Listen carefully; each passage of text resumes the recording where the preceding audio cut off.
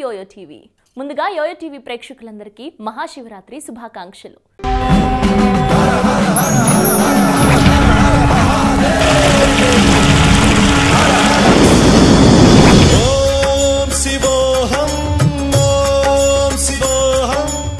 Young hero Nitin ఇప్పుడు hit కోసం ఎదురు చూస్తున్నాడు. తన లాస్ట్ 3 సినిమాలు ఫ్లాపులుగా మిగలడంతో నితిన్ ఈసారి హిట్ కొట్టడం తప్పనిసరి. ఈ నేపథ్యంలో ఆయన హీరోగా నటించిన తాజా చిత్రం భీష్మ మహాశివరాత్రి కానుకగా ఈ రోజు విడుదలైంది. ఇందులో రష్మిక మందన హీరోయిన్ గా నటించింది. చలో సినిమాతో తనకంటూ ఓ మార్క్ క్రియేట్ చేసుకుని విమర్శకుల ప్రశంసలు దక్కించుకున్న దర్శకుడు వెంకీ కుడుముల ఈ సినిమాకు దర్శకత్వం వహించారు. సితారా ఎంటర్టైన్మెంట్స్ బ్యానర్ పై సూర్యదేవర నాగవంశీ ఈ చిత్రాన్ని నిర్మించారు.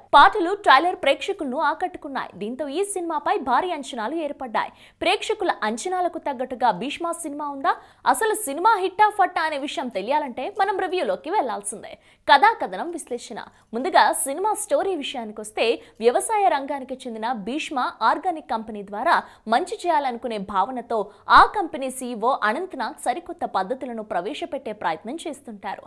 అయితే వీరికి పోటీగా క్రిమినల్ మైండెడ్ మరో కార్పొరేట్ కంపెనీ హెడ్ అయిన రాఘవన్ అడ్డుపడుతుంటాడు. ఇదే నేపథ్యంలో లైఫ్ ను బోరింగ్ గా సింగిల్ గా గడుపుతున్న భీష్మ అంటే నితిన్ రష్మికతో లవ్ లో పడతాడు. అయితే కొన్ని ఊహించని పరిణామాల ద్వారా నితిన్ భీష్మ ఆర్గానిక్ కంపెనీ బాధ్యతలు చేపడతాడు. అలా చేపట్టాక నితిన్ ఎదుర్కొన్న సమస్యలు ఏమిటి, జిష్ణును ఎలా ఆపగలిగాడు, తాను అలా మారడానికి గల కారణం ఏమిటి అన్నవి తెలియాలి అంటే ఈ చిత్రాన్ని వెండితెరపై చూడాల్సిందే. ఇక సినిమాను ఒకసారి విశ్లేషించుకున్నట్లయితే, హీరో నితిన్ నుంచి సినిమా వచ్చి చాలా కాలమైంది.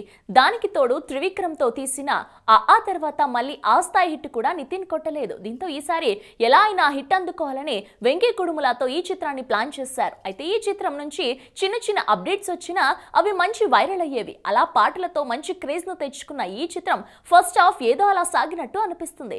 మరీ గొప్పగా కాకుండా మరీ తక్కువగా కాకుండా ప్రతి ఆర్టిస్టు మంచి నటనతో అలాగే ఆలోచింపచేసే కథనంతో మెల్లగా కొనసాగింది.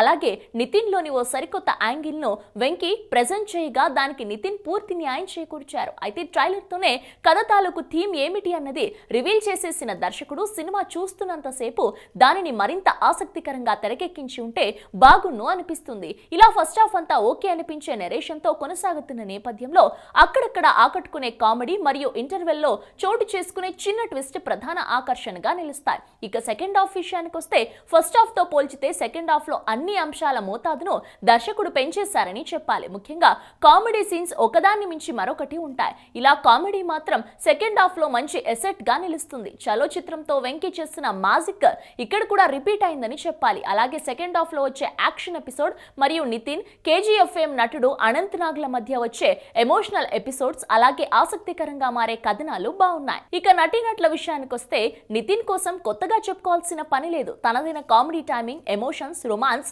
ఇలా అన్ని యాంగిల్స్ లోనూ అదరగొట్టేశాడు.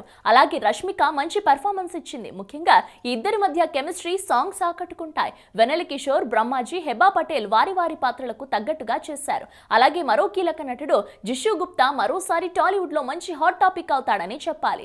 ఇక దర్శకుని విషయానికి వచ్చినట్లయితే, వెంకీ తన మొదటి చిత్రం చలోకు తీసుకున్న కామెడీ ఫార్ములాలో మాత్రం సక్సెస్ అయ్యారని చెప్పాలి. భీష్మ సినిమాలో కొన్ని సన్నివేశాలు గత చిత్రాలను గుర్తు చేసిన దర్శకుడు వెంకీ కుడుముల తనదైన కామెడీ, కమర్షియల్ అంశాలతో ప్రేక్షకుడికి ఎక్కడా బోర్ కొట్టనివ్వకుండా చేశారు. కాకపోతే ఈ సినిమా తాలూకు మెయిన్ థీమ్ పాయింట్ మాత్రం పెద్ద కొత్తగా లేకపోయినా పర్వాలేదు అనిపించింది.